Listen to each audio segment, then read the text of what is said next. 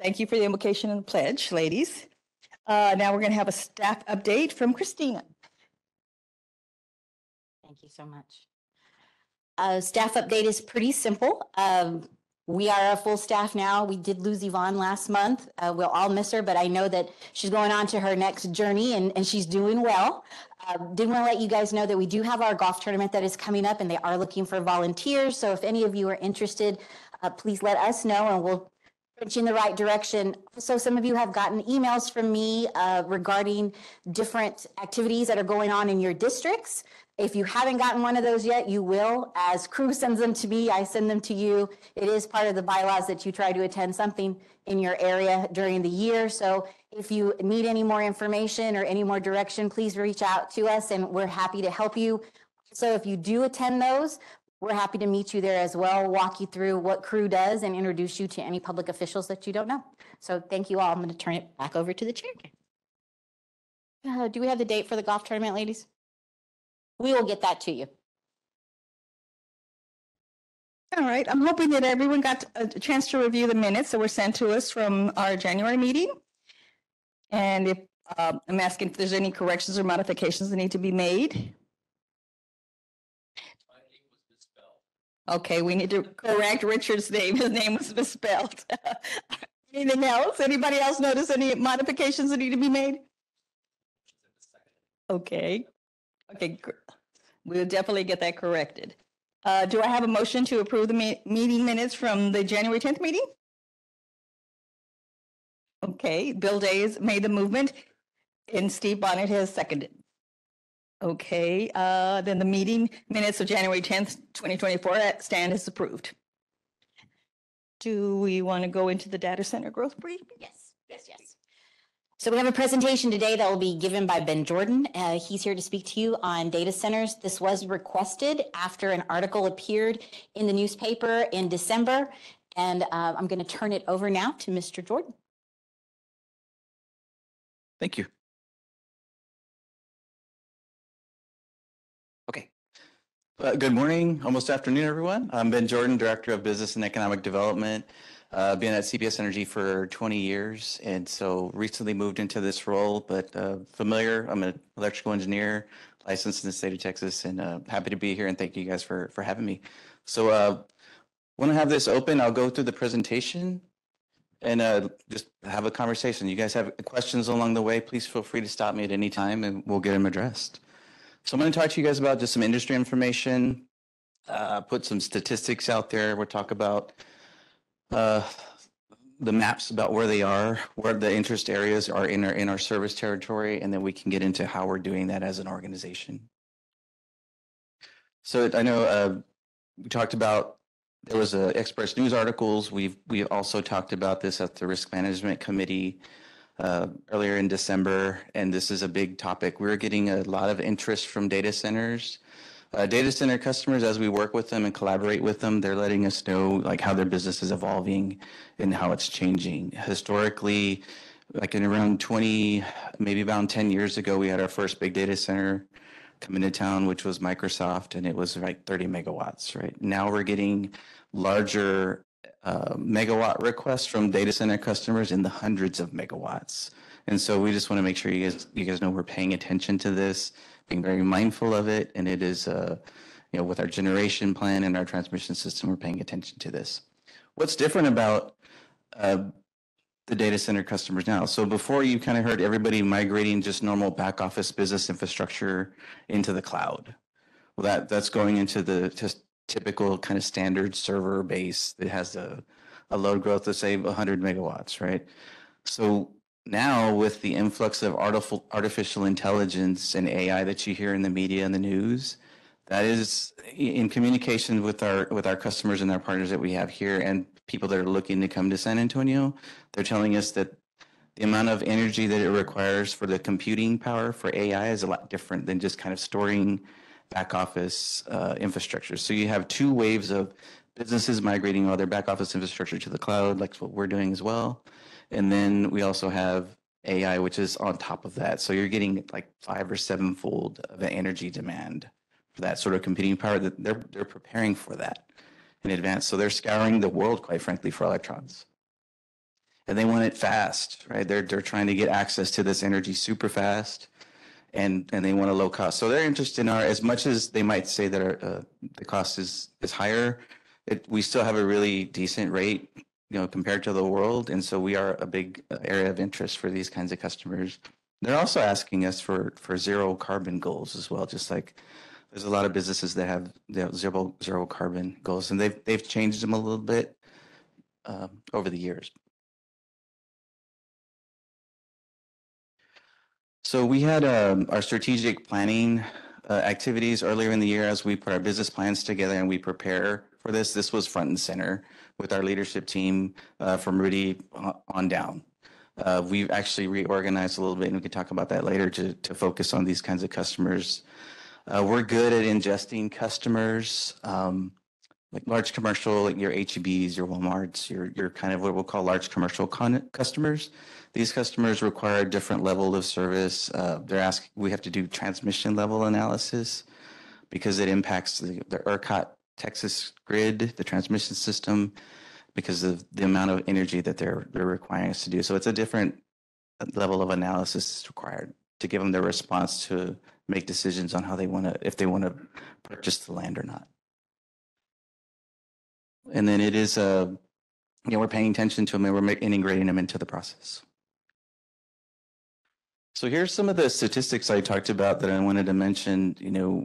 It is significant. So right now, just to level set, we've got about 324 megawatts of data center load right now, and that's spread over about 5 or 6 locations. Right now, we're working, and we have agreements in place because this is significant infrastructure. So the infrastructure we're building for these kinds of customers is substation based. So you guys are familiar with our substation infrastructure that's behind the fence. It serves the community.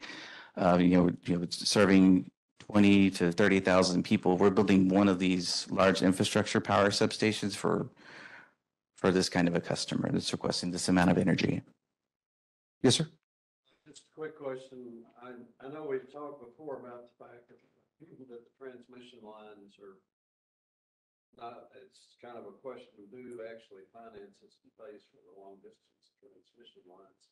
For the transmission lines you're talking about just within our network, how is that handled?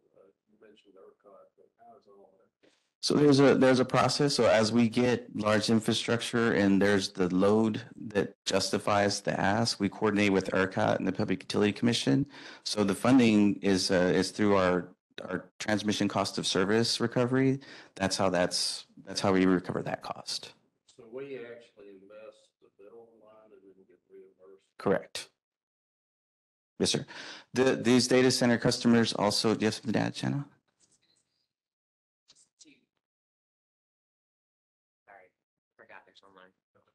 Just to more fully explain that, the way it works in Texas across the whole system is any utility that's putting in transmission services makes the investment to put in the transmission service, and then those transmission costs of service are then submitted to the PUC for reimbursement to the utility. But in Texas, those transmission costs are then spread out and assigned and collected from all of the customers in Texas in a postage stamp rate is what they call it, because it's split up among the customers evenly because we all benefit from having a full and good transmission system. We're actually going to be going before the PUC for a full transmission rate case, which is a true up of the charges that we have been submitting and then recovering through the PUC, and we expect to file next year. We are planning on bringing a bunch of educational information to this group about how that will work for us specifically and with the Texas system in general. Great question. So back to your the overall marketplace, right? I get the demand where it's coming from, AI and data centers generally, right? The growth of the internet. Why San Antonio? So we asked our customers that question. So where San Antonio is physically located, historically, we haven't had much. We're far enough inlet for natural weather events that come from the coast. We have strong communication infrastructure in some instances that have been established, and the low cost of energy, quite frankly. Okay, that's key. Low cost of energy, right? That's established and considered in the data center industry. That's why people are coming here. 'Cause I guess we're like a secondary or tertiary market for data centers, right? Something like that. So, like I mentioned earlier, they're scouring the earth, and so like Dallas, right, is one of the big hubs that you hear about, where you hear a lot of data center interest. But yeah, they're really just looking for how fast they can get it, and from anywhere, quite frankly, at this point. So they're not discriminating against where. But historically, I think in Virginia, there's a lot of interest in Virginia. That's like the data center mecca. But also locally, you got Dallas and Houston. I think Dallas is kind of a bigger hub for data centers right now at the moment as well. Thanks. So not too much of an eye chart, but kind of some swim lanes. But you kind of remember like a megawatt is around 200 homes, and we're talking in the hundreds of megawatts here. So like I mentioned, we have 324 active. Like that's the data centers that we have right now. That's the load in general. We're working on 7 different data centers right now to the tune of 457 megawatts in the next 5 years. It's what's been requested. We work with the data centers on really how we ramp them up and how we bridge their power so we can build large infrastructure. So typically we're giving them temporary power or bridging power for 2 or 3 years while they ramp up to their ultimate load request. But you can see that the amount of energy that's been requested is to the tune in 10 years is 3.3 gigawatts. Our entire service territory, just to put it in perspective, is around the 7, just south the 7 gigawatt range. So it's pretty significant. Yes, sir. I guess I've got some questions, but it's kind of overwhelming to go from 324 and adding 3,400 in the next 10 years. How does CPS plan for that? And this is assuming that all of these agreements are going to be approved and go into place. What is that process, and does it go through the city? Good question. So this is what's been requested, and not necessarily what will be conserved yet. We've got to go through a significant amount of diligence, coordination, and effort on the engineering side to answer the first questions. So the ones that are closer to becoming real projects are in the executed agreement phase. They've already bought property, and we're in the process of building a plan to help build the infrastructure. So to your point is, like I mentioned before, we've incorporated this into our strategic plan, and it impacts the generation portfolio and is putting stress on our generation plan, quite frankly. And so we're paying attention to that. Yes, sir. Real quick, is there an incentive for any of these companies with these big demand to basically build their own generation? There's not an incentive for it. No, sir. I mean, To build their own generation? yeah, instead of putting all the demand on CPS, can they build their own power generation system? So they're, Or are they ever incentivized to do something like that? no, there's not an incentive to do that. I think that in some portions because of the amount of energy that they're asking, that's really quite frankly one of the discussions that's going on in that industry is they build their own generation. I think because we're a municipality, we're a fully integrated utility. There's some things we have to talk about to enable that. But right now, there's nothing to incentivize it. These data center customers are also very risk averse. So they have a lot of redundant pieces of equipment. They're always duplicating everything that we build, and that they bear the full cost of that. But they're extra redundant pieces of equipment that are being put in place day one, for example, and all the other infrastructure for cabling is all paid for up front prior to building it. But they also have their own backup generation, which goes back to their zero carbon goals. So we are having discussions with them about natural gas solutions, but they have to be in close proximity to high pressure gas lines and things of that nature to make that a viable solution for them. So right now, historically, they're on diesel generation. Now, I'll tell you that this last winter, just stood up a winter demand response program. Data centers did participate in that, and so they were able to go on backup generation, for a period of time when you had a high peak high peak demand, for example. So there's a lot of good things that we're working with on that, but it's very preliminary. Sir? For this process, I know we have the Sparks planning cycle. During the planning cycle, is there a way that we can figure out if we have a market cap or there's a very specific clientele that we would like to, that we can ever take care of? And for sake of argument, most markets have a entry and an exit, and most markets only cater to certain clients or a certain size of client. I know in California, they're known as Silicon Valley, and soon we're going to be known as Silicon Hills. We don't want to be to a point to where they buy everything, and then we have an oversupply of meeting data centers' needs while sacrificing customer needs. Do we have a process or a point to where we have to either bar the door saying we can't accept any more clients? Has there a process been made yet, or are we gone to there yet? Right. So we're not discriminating against the ask right now. We're doing what we can to see what we can provide an answer. And I'm going to be honest, sometimes we can't build it fast enough for them, so they move on. So there is some natural, I guess, they just move on, right? After we say, hey, we can't, you're about 5 years away from building it and it doesn't meet their timelines for whatever business reasons, then they will move on. So there's some natural just movement in the industry, but we do not have a process right now to cap anything at this point. But to your point, that's why we're planning for it right now, to make sure we're paying attention to it in preparation for the day that we need to make some adjustments to our plan. Sir. Are you looking at potentially a dedicated rate for data centers or something that will potentially, inspire them to conserve? Looking over the past couple summers and I guess winters, it's been concerning how close we are to rolling brownouts across the state. And I know that we really can't control what the rest of the state does, but it gives me pause when I see that potential growth. I just want to know what is being thought about to try to, I don't know if it's demand response or in some other way, limit just such a enormous growth to the peak demand over summer and winter. So I'd like to mention, we're starting to continue the conversations with our current and active data center customers to gauge the interest on demand response. And so there has been a willingness to participate at some level. So I'll just leave it at that, but it's in the early stages where we're going to continue that as part of our discussion with our partners here. Yes, ma'am.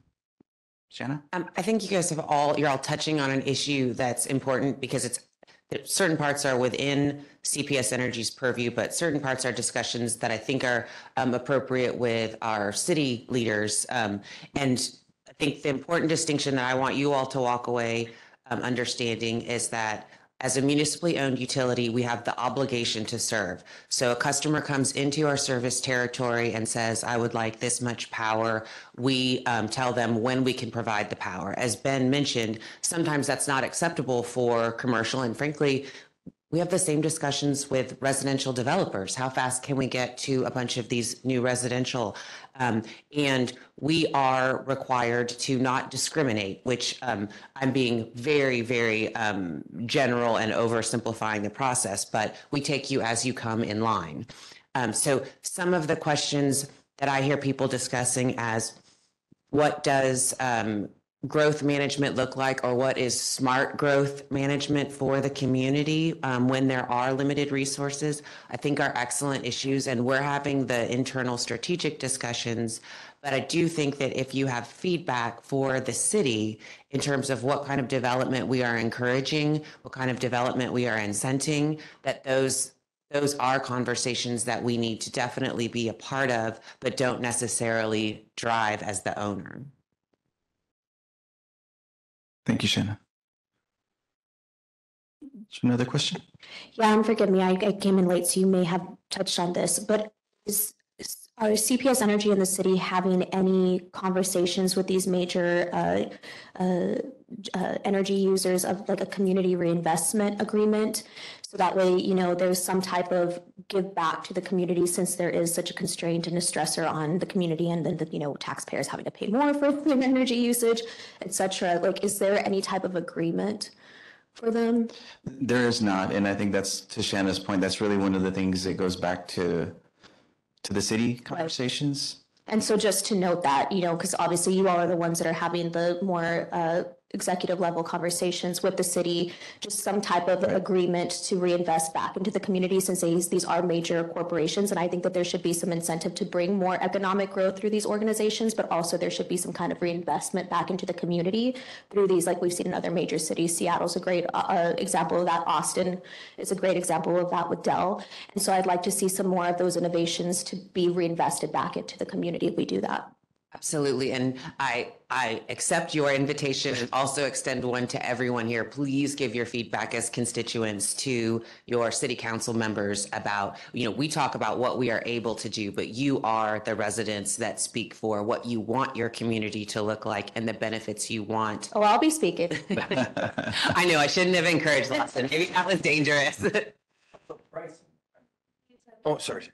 But it's also a pricing lever that we have, right? There's the explicit give back, which Lawson correctly described, but there's also pricing, right? There's a mechanism there about kind of providing some sort of a balance between residential, small commercial, and these big users. Absolutely. Again, the constraints we're working within is the basic rules, which are we have to recover the costs from customers to provide service. That's the minimum we have to recover. The other major rule is that we cannot discriminate against customers. But I do think the continued feedback from this group and from the public about whether you want rates that are structured to be as affordable as possible is one goal you might have. To incent environmentally friendly behavior is another goal. Conservation might be another goal. I will guarantee you that investor-owned utilities are not talking about ways to structure their rates to conserve. So there are unique dynamics that are built into each rate structure to incent different behavior. But again, that is the feedback we're looking for from the public to understand what you want your rates to do. I would say historically, our community has said very clearly in their customer preferences that they want rates that allow reliable and affordable service. That is very different rate structure than one that would incent conservation. And so I think it will be a full and robust dialogue about what are the drivers that this community right now wants. But is that at CPS and these large data centers, or is that discussion at the city council? No, I think that in terms of what you want the rates to look at, that is feedback that you should absolutely give us because we want to understand what's the right structure to design to give you. I guess I'm asking what's the forum? I think both. I think both.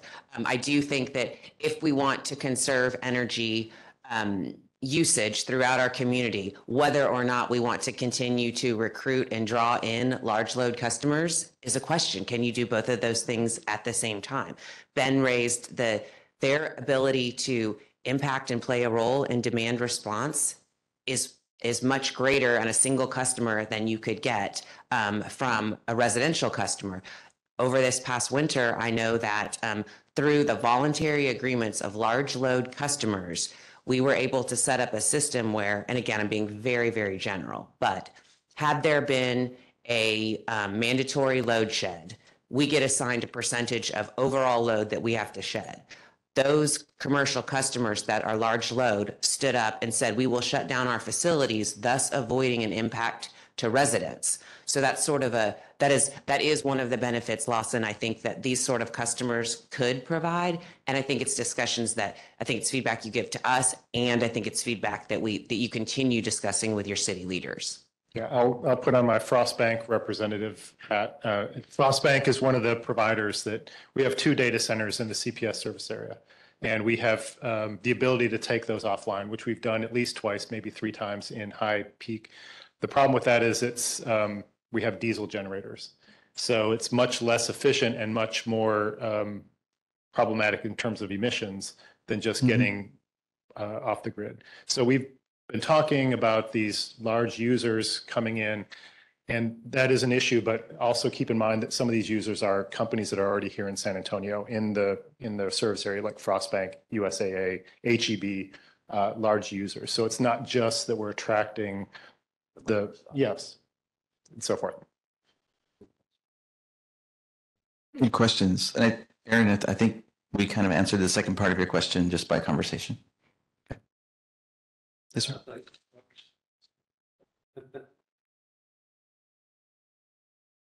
I think we've totally derailed your presentation, but No, that's I have what this is about. actually two kind of unrelated questions. So from one perspective, since we're a municipal utility, as is Austin and Garland and El Paso and some other places, our interaction with these large companies that want to come in with the data centers is going to be different, I think, than the commercial situations that you see in Dallas and Houston, which it's a free-for-all with the private providers. They're a totally different mindset, from those companies versus the municipal utilities.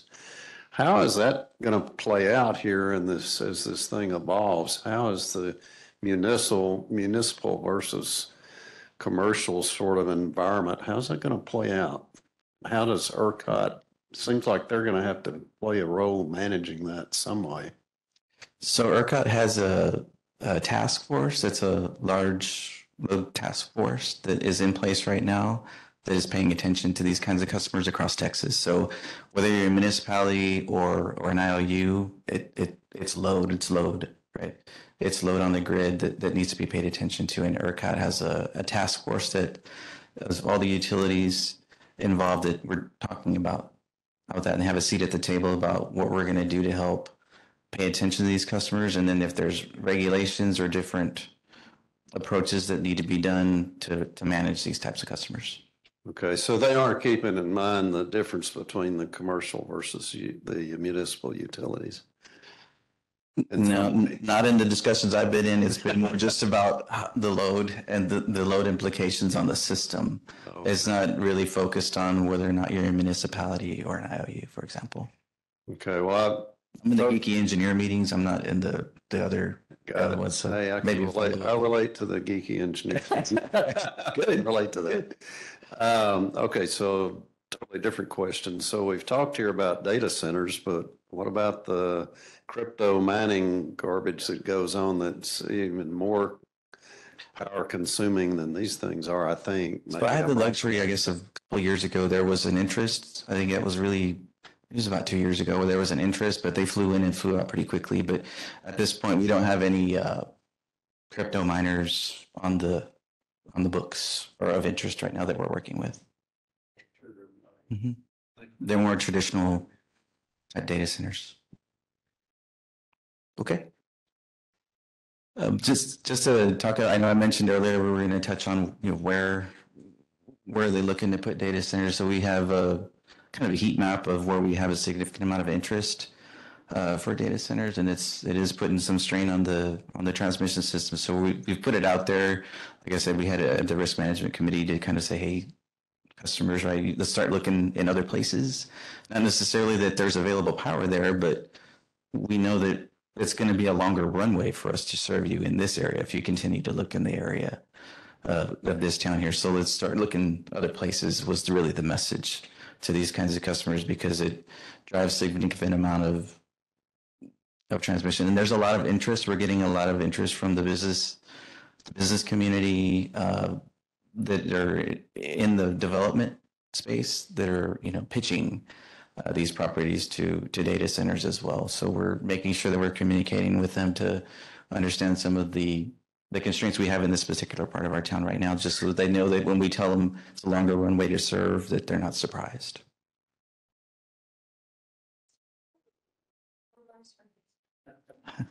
So in these areas, the heat map is showing, so those are the kind of the stressor points, correct? Correct. And I'm sorry, my vision is not as great as most people would assume it would be, but is this also near where the new hospital is being built? And what are you all doing to ensure that that hospital, one, I'm assuming it'll be on a prioritized energy line, but how is that going to impact the constraints that are also within this area of stress and for energy utilization? Good question. So our planning process, if you already see a hospital being built, we knew about it a few years ago, so that's already in the plan. Some of these requests are a little newer, and so I'm going to say that our planning process catches that. Good question. And I know it says southeast and east, but like I said, there's not really a guarantee that there's power there because it depends on how much power you're asking for, right? So there could still be a limitation anywhere in our service territory depending on the ask. And like I said, we're getting questions, 360 to 500 to 800 megawatts, which is, I feel like they're just trying to lock in some power, but we're trying to have real conversations about what we can serve in the short term. So the large power request is front and center in this conversation, but actually at CPS, like I mentioned, it's part of our integrated strategic discussions that we're having from our CEO and President and CEO Rudy Garzon down. And it is significant, right? It is a different level of service that we're having to provide to this kind of customer because of the transmission analysis and the generation plan and the transmission system upgrades that we have to do and the substation and transmission teams that have to build this large infrastructure. We also have wrapped around here robust legal process that Shanna's very familiar with. And so Shanna's a great partner, her and her team, to minimize the risk associated with a customer should they decide to walk away. And so we've put some process in place to really understand the terms up front and then get into, we have surety requirements that minimize the risk to CPS Energy as we start to build some of this large infrastructure. Should a customer walk away, we're not left, our customers aren't left without being reimbursed. So we have a reimbursement process that's put in place. Yes, ma'am. Ben was very gracious. I'm all the obstacles that he has to overcome in keeping customers happy. You asked, there was a question asked earlier about, is there a way for these customers to come in and build their own infrastructure? And the benefit to that, you would think, is, they assume the cost. And we have a lot of requests to come in and do things differently. Usually it is faster and gives them, frankly, a competitive advantage over other people that want to do the same things. We are hamstrung a little bit by that legal requirement that says we have to treat all customers the same. We also have to preserve our ability to protect the fact that we are the sole provider in our service territory. And some of these things might amount to essentially becoming a reseller of electricity, even if they're only reselling it to themselves. So that was very gracious of Ben, but we are trying to say yes to everything that we are legally allowed to say yes to in a way that benefits all of our community. So I want to reassure you of that. But there are, frankly, some obstacles that are always there with the law. The market moves faster than the law changes, and we are pushing very hard with our policymakers and with our regulators to understand how we need to change some of those rules to deal with the reality of what our customers want right now. So we're thinking through it, and Ben's team does a wonderful job of delivering some really tough news. But I do feel like that what you might hear is CPS doesn't move fast enough. I'm willing to pay for it for the economic benefit of customers, and they're saying no. And it's not because we don't want to attract customers. We don't want them to move as quickly as we possibly can. It's just simply that some of the limitations don't allow us to do some of the very innovative things that these folks do in other markets where there are investor-owned utilities that have a little more flexibility in that than we do. Thank you, Shanna, for the assist. Appreciate it. Well, it's all good. I think this is my last slide, but just to kind of circle back, there's only a few of the departments up here, but it's really, the care that we all have to have across the organization for this kind of customer is real, and it's a little different.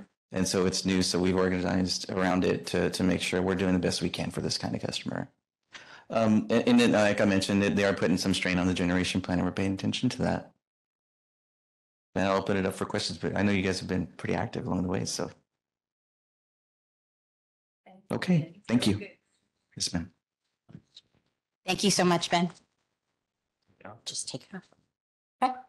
So we're going to have a committee roundtable now.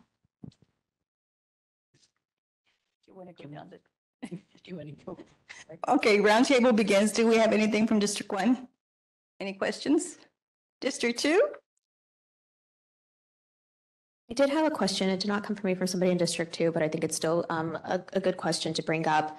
I had a few folks, and it's come up a few times, our solar panel customers. There were some questions, comments, feedback on whether or not like there's any type of buyback program or like what the real incentive is for them to be solar versus just being a normal energy user, and wanting to know if there was anything in the pipeline for CPS Energy to bring more incentives to them being solar users. And so I just wanted to bring that feedback to the committee and to CPS Energy, since that was something that was brought to me, because I do think that I would hate for us to discourage our solar users or our alternative energy users from wanting to do something that would help to, lessen the load, right? Yeah. Absolutely. One of the things that Elena Ball, our Chief Strategy Officer, is working on right now is what some of the changes that we might want to make for that strategic purpose to both incent conservation, but in a way that works for the entire community and that provides, environmental benefits to all of us. And so she is looking at a number of our tariffs to see what we can do. I think that the issue you raised has a lot to do with what residential customers are incented to do, but it overlaps very heavily with what Ben was just talking about. Some of our large commercial customers also want to be to have a rate structure that allows them to do what their ESG programs are requiring them to do, and in a way that is mutually beneficial to us in the system. So we're absolutely thinking through that. We actually have been talking about what some of the necessary tariff changes might be. And I say tariff, that will often result in actual rate changes, but sometimes it's just the structure and nature, not the price. But it's very beneficial to everyone. And I think that we are looking at those right now, and those would require both board approval and council approval to change those tariff rates. And I expect those to be next up in front of the public for input. So we should have something for you all to look at and consider shortly. Good. District 3, I think at the December meeting, we wound up mentioning to Rudy if there was going to be any type of clearinghouse, more or less, on recommendations of who are reputable solar vendors out there that we could relay to the citizens in our districts. And I was wondering if there's any progress on that. I will follow up, and I can tell you if it's on Rudy's list, it's now #1 on my list. And again, the legal obstacle, I always feel like I'm like, hey, good news. Bad news. Yeah, well, like I said, I took a real estate class in October. I'm getting ready to pass my state and national exam. But I was really surprised that they brought up solar is not a really good, incentive for buyers out there right now. And we kind of try to discourage people to get homes with solar because it really is a mess depending on who the initial installer for the house they're looking at is. So I want to be sure that, because I'm looking at solar myself. So I know that was one topic we talked about in December, but I didn't know how far the conversation got. It's me. I'm the holdup. Again, one of the limitations on a municipally owned utility is we can't make references or imply a partnership or endorsement where one does not exist. So we are looking for what would be an equivalent third party list of vendors that we could provide to folks without violating that non-endorsement rule. I do think, having said that, speaking as a homeowner now, not the general counsel, you should be very careful, because when you get the installation, it's that homeowner's terrifying triangle when it breaks of, was it the installer, was it the service provider, or was it the homeowner? I think most of us see it. Same thing happens when you have smart thermostats or, Nest systems. It happens. So I will follow up with you directly for us to distribute to the committee in very short order. Wonderful, because I think that would be a good thing to have at our open houses that we're starting to have again. So anything from District 4? District 4?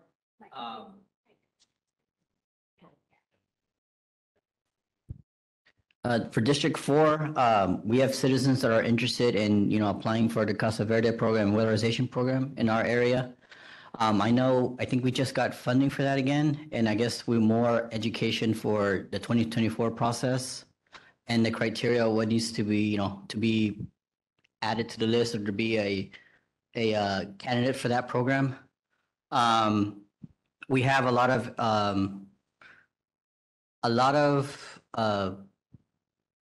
elderly citizens of the age 65 that are on a fixed income and are looking for ways to reduce their energy costs. And we also have low-income families in the same boat as well, especially if they're in affordable housing situations where sometimes it's fixed and sometimes it's not. So they're looking for either help with apartment rent assistance or energy assistance. It's one or the other. I guess more information to be passed back to my district.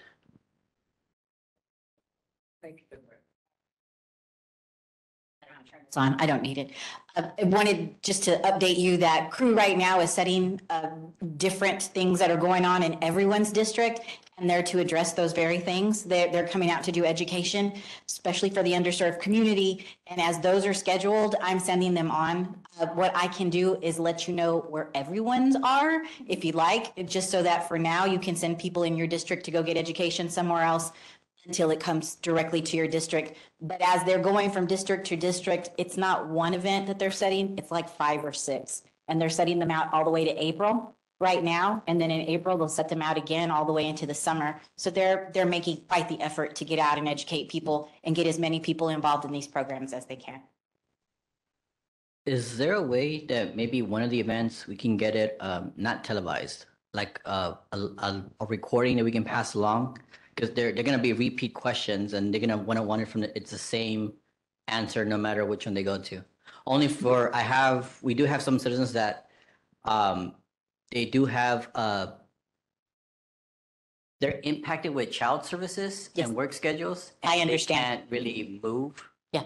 And so that there's another aspect of those that we're trying to take care of as well without sending everybody everywhere. I am willing to bet that crew already has a trifold that addresses those. I'll get a hold of those and make sure that they get to you and anyone else who would like to have that information. Anything from District 7, 8?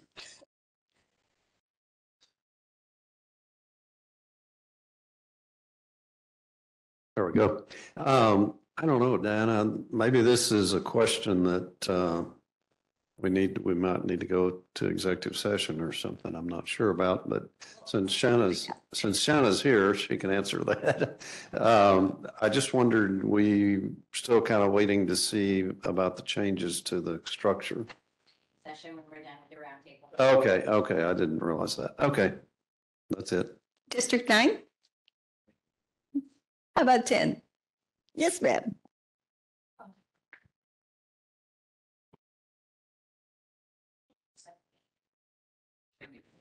Okay, thank you. So I don't know if this applies in this round, but I encountered a resident who's on a fixed income, a widow, and her backyard has an alleyway, and there's power lines that run through there, and there's overgrowth and tree branches that are kind of tangled up with the lines.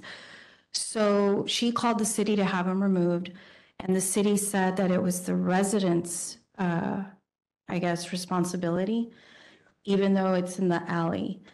And then I guess she wanted me to find out if there was any CPS programs that would help with that, because her concern is that those branches may overgrow and eventually damage some of the lines, which is right in her backyard and may affect her services. So right now, the way the responsibility is divided up is we take care of transmission lines and then distribution lines on homeowners' property. Homeowners are responsible for the vegetation management there. What I would like to do is get with you after the meeting so I can find out this particular person's address, if they're okay with us doing that. I find that a resident describing a line is not the most helpful way to decide which type of line it is. But we routinely, this is for anyone, if a customer has a question about whether those lines can be trimmed back by us or if we can coordinate with a city service to do that, find a way and get them with a third-party agency that might help them with homeowner maintenance costs that are safety related. We have teams that do all of those things, and we can generally figure out a resolution that works best for everyone. So if I could follow up directly and figure out where the home is and which line it is, that's the fastest way to resolve that. Thank you. How about any of our at-large members? Anyone have anything for the roundtable? Aaron? Just a quick question. Really interested in knowing if there's anything in the works for electric vehicle charging, in particular, using the cars to get back to the grid during times of high demand. I think I've asked about this before, but whether there's any pilots in place or anything trying to get ahead of that, what's probably going to be a big trend in the next couple of years?